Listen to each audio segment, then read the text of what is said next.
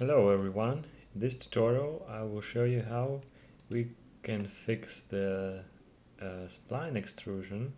So if you have a spline like this and you created it from shape profile, so if you created the spline out of the shape and trying to extrude it, sometimes you can have this weird result.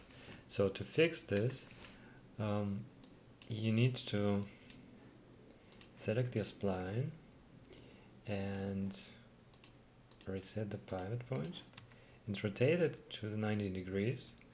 So your profile direction will be faced to up, and you go to the Utilities tab and then click Reset X-Form, and it will apply the Reset X-Form modifier.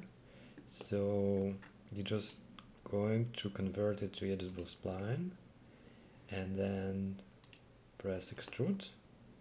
So it works now. And because I had before this kind of issues and I, to be honest, didn't know how to fix it, so yeah, I hope it all helps.